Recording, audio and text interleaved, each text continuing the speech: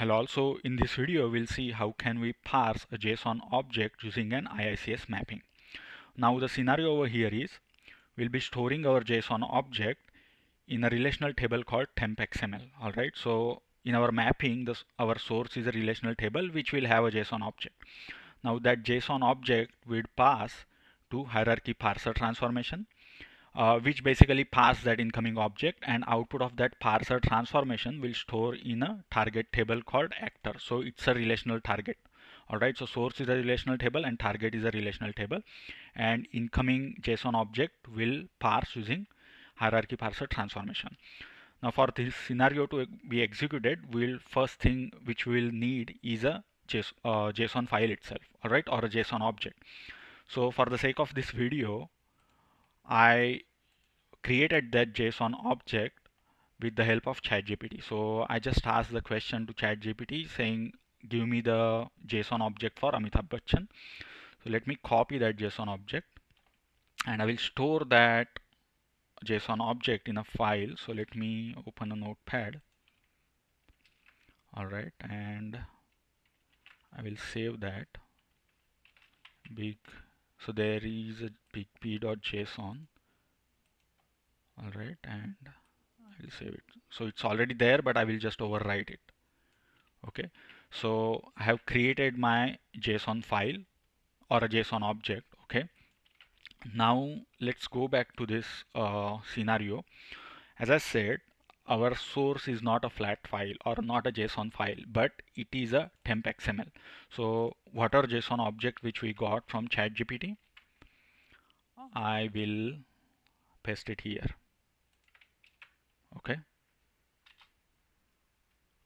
so that's my JSON object, and as I said, I will be storing that JSON object in a temp.xml. So that's my source table, and what I did is the first column, col1 in my table, is a varchar max. So make sure if there is a huge JSON object, we need to define our column width or data type as varchar max, so that entire object will get accommodated. So let me run this insert statement, and if I go back, I can see the entire JSON object, alright, in column 1. So let's create a mapping now. So I will go ahead, let me go back to data integration, home, mapping, create. Alright, so let's save the mapping called m_JSON parser, parser. Okay, perfect. Now let's define the source. As I said, so our source is a relational table s_JSON for Amitabh Bachchan, let's say, or maybe I will give as actor. Okay, it can have multiple JSON objects. For now I have just one object. So on-premise SQL Server, and I will select the table.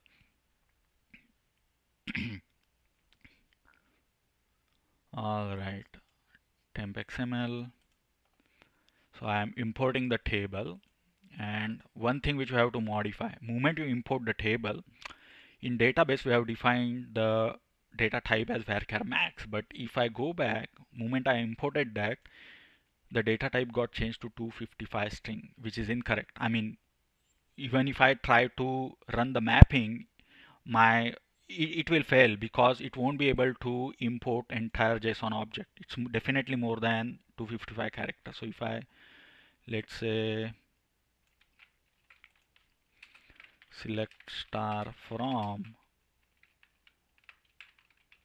let's say length of that, it's see more than 1000. So definitely 255 characters not enough. So what I will do, I will just edit the metadata, and what I will do, let me define this. So this is a native type. I will define that, and let's define as end text. Okay, and the maximum width is 8000. Perfect. I will save it. Okay, now I guess that's all, and let's try to review that, right? Preview that. So run preview, and let's see whether it pulls all entire JSON file or not.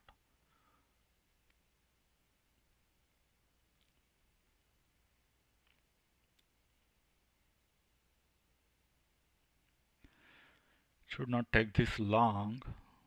I hope everything is okay. Okay, perfect. All right, so we have entire JSON object now.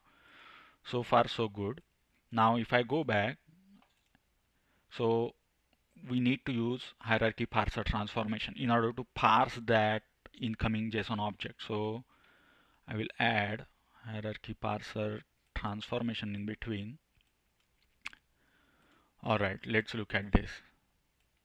Hierarchy parser and PHP parse JSON actor. All right, so incoming fields, it will be a call one.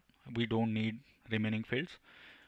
And input setting, now definitely it's a buffer input type because it's coming from prior transformation.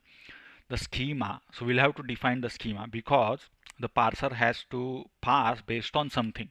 All right, so based on, so that schema we have to define. So let me click select. So there is one thing which we missed, and I purposely missed that because the schema, if I go back, there is nothing which I can select. All right, so the connection, so if I go back to new, click on the component, so this is the hierarchical schema which we'll have to define. All right, so if I click create here, so there was a option to create new, so let me do that way itself. I will close this guy, discard, I will create new. So let's say hierarchical schema and parse JSON called actor. All right, and I will upload the file which I had downloaded for Big P. Okay, validate. It looks good. Perfect. I will save this guy. I'll close this guy. And now I will select it. I think I saved. Yeah, perfect. Okay. Let me go back to input field selection. Why it is not showing incoming fields? Okay, I need to connect it again. So incoming fields call one. Input setting, we selected the schema and map the field. Perfect. Now field mapping. Now what all fields we are currently interested in. So we'll divide this video in multiple parts, and for now, to keep this video very simple, we'll just select first 5 fields. Okay, so if I go back, so this is my entire JSON objects. Like there are these are at very top level, but inside that, like this children, so it's again an array. All right, so this notable works, it's not an array, but if I go back, it's again an array. I mean, it's a list, right? So similarly awards, so there are multiple objects inside that awards, it's an array. So the JSON is not that simple, it's a hierarchical. So keep this video very simple. I will just select first 5 fields in that JSON. Now these are not hierarchical fields, these are very straightforward. So for this video sake, we'll keep it, we'll just select first 5 fields. All right. Now I selected these 5 fields. Now just one more thing I wanted to tell you. If I scroll down, right, now if I go back, so children, as I said, like it's an array, right? It's an array, and inside that there are 2 different JSON objects. Okay, that's the reason why, see, it shows as children array, and if I expand this guy, it shows 0 to many relationship. That means what? This JSON object can have one or many children. I mean, one or many children elements. It's not a mandatory, but if it is there, it can have multiple elements in that or multiple objects inside that. Okay, so we'll see that, like how in, may not be in this video, but maybe in next video we'll see how that correlates. All right, or and how we can what all transformation will we need to use in order to pass that or store that into a target relational table, let's say. But let's go ahead. So I've selected just five fields, first 5 fields, and those are not arrays, right? Those are very straightforward things. So output field, so I will have those 5 fields in output. This is all fine.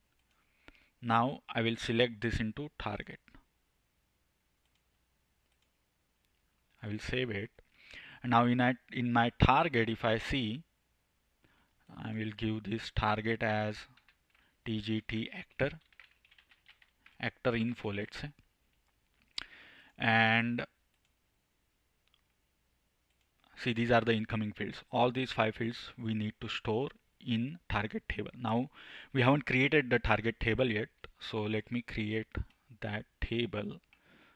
So let me copy this guy. So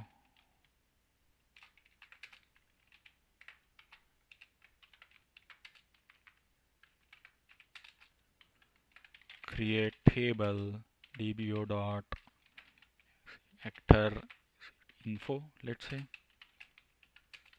I will have ID column created, and let's say it's a int identity column 1,1. Okay, or maybe I will give actor ID. Then I will have name column where char maybe let's say 3 or maybe 60. And then date of, maybe I will just copy the exact same thing. Date of birth, I will define that as varchar maybe varchar, let's say 50.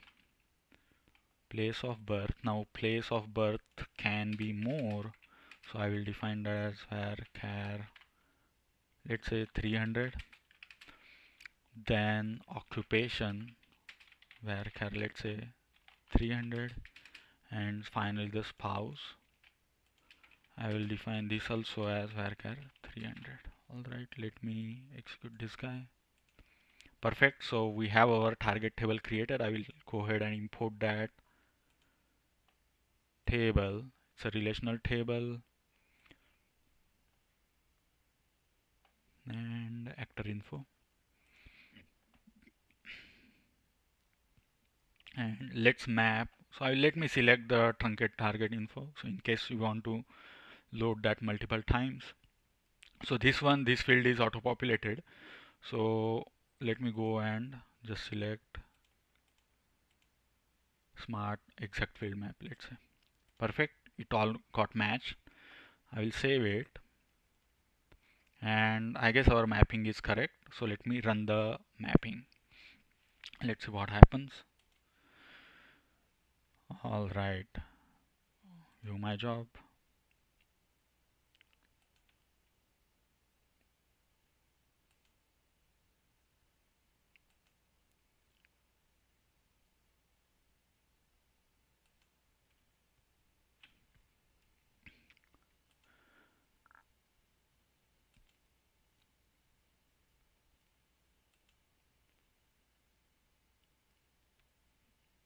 It says one row processed. Okay, let's go ahead and validate that.